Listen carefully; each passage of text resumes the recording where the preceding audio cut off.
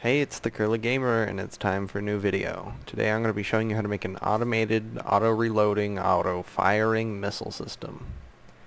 So let's begin. First, you just put down your basic missile stand. And then what you're going to want to do is run some redstone. Don't worry, it's easy redstone. And just set repeaters or regular redstone for this part. Doesn't matter, I prefer repeaters, because that's how when I first started making this, that's what I used.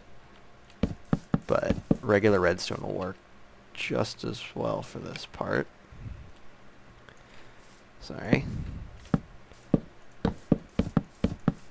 There we go. That's all hooked up. And you're going to want to send 2 charges through this. That's good. One right after the other. Now you're going to need your battery box, an infant battery, or a fission fusion reactor, or anything that can power this well enough. Oops. There we go. Just gonna make this too high. Put down grass blocks. Now you always set the battery pack 3 spaces away from this, so you can connect your system and the conveyor belts. And then you're going to want to put this about 2 back, and then on each step. I always wait to do the last one so they don't start moving while I'm trying to do this. Okay, and then you're going to want to do this. Oops. And then you're going to need to put a manipulator on top, so that, and then you're gonna have to turn it around with a wrench, but the manipulator's gonna drop the missiles onto the system so that it automatically reloads. Oops. And forgot to put the battery in. Okay. And then you're gonna want to get a dispenser and put it at the end. It's important to get your grass blocks again and put them on the edges so that when it dispenses, it sometimes shoots out left or right, and this way that won't happen. And just get your redstone, and this part's important. Always put repeaters for this, because you're going to want a long delay.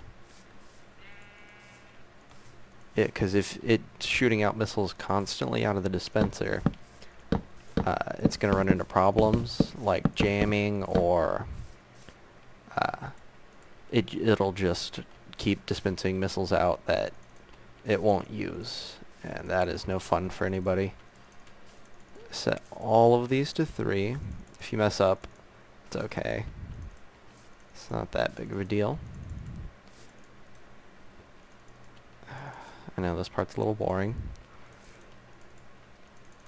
There we go. If you want to set them all to 2, that'd probably work fine too. Okay, and then you only run 1 charge through this. Make sure that runs all correctly, and you're almost done. Gotta put in the missiles. I'm just gonna use regular conventional, but any missile will work.